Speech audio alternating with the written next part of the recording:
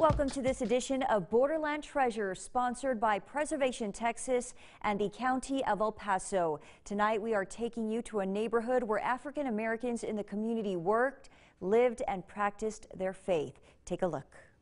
We were never treated any different. For this pastor, even to this day, it's kind of like we're all just one community down here. The Segundo Barrio, or Second Ward in South El Paso, is a place full of fond memories. My name is Amelia Elmore Robinson. I'm the pastor of Second Baptist Church, one of the oldest Black Baptist churches in El Paso. She's led the historic church known by many as the Mother Church of Black Churches of the Baptist Faith for the past 7 years. But she's attended the church. My mother was pregnant with me here at this church. Even before she was born. The Second Baptist Church was established in 1884. They had sent a minister from New York here to start a church for the African American community. But there were African Americans here long before. The city of El Paso was established in 1873, and the 4 wards, including the Segundo Barrio, were created in 1885. Starting in the early 1880s, many blacks came to work in El Paso in the rail yards or at the local smelter. Others worked as laborers or cooks, and many ran small businesses.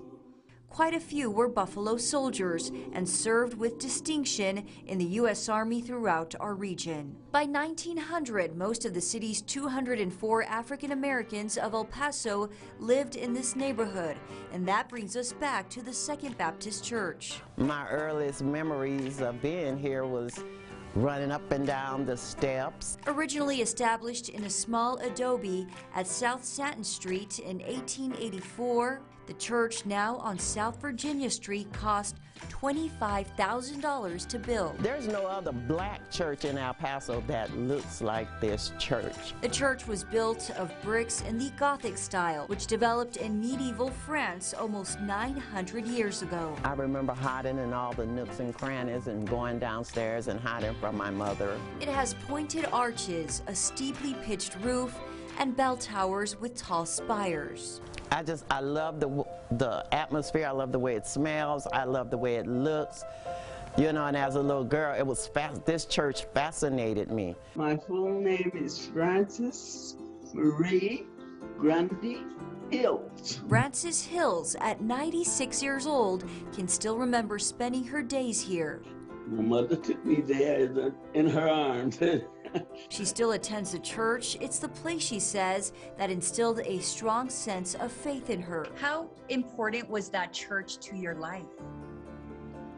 It was very important to me because I learned to love the Lord. I learned to pray. I learned about what had happened in the Bible. Hills grew up nearby and, like Pastor Elmore, smiles when she thinks about her time here as a little girl. The neighborhood where I lived as a young person was primarily Hispanic. Mm-hmm. And all of my friends were Hispanic there in the neighborhood. She's now a retired mathematician, but says that her roots run deep in the barrio. I enjoyed playing with the kids, and I learned Spanish. One of her favorite things to do was going to the movies, specifically El Colón Theater. Segundo Barrio is home to some of the most notable African-American historic landmarks, like the Orizaba Hotel, built in 1883. It's one of the oldest standing buildings in the Segundo Barrio. It was solely an African-American hotel, and in the 1900s, home to Lieutenant Henry Ocean Flipper, the first black graduate of West Point Academy. Another is Frederick Douglass School. Originally on Stanton Street, it was relocated to South Kansas Street in 1891. Its style, an eclectic combination of Romanesque and Victorian. Generations of African American school children were educated there. Another interesting relic of African American history is found just east of the neighborhood, Fire Station Number 5, designed by Henry C. Trost. The two-story brick structure has 3 arched openings at ground level and Italian Renaissance features.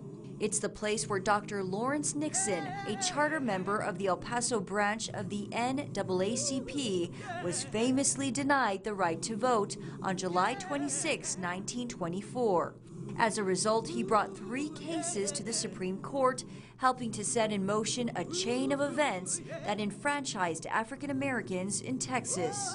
Despite the racist Jim Crow laws in Texas at that time, for Pastor Elmore and Hills, life in the Segundo Barrio, From what I remember, we kind of meshed. was generally inclusive. I grew up going to quinceañeras and holy first communions. I grew up being incorporated into the community. Landmarks like the Second Baptist Church serve as reminders of the proud history of the African Americans of El Paso and the hardships they endured and overcame. Thank you so much for joining us. For more Borderland treasures, visit ktsm.com.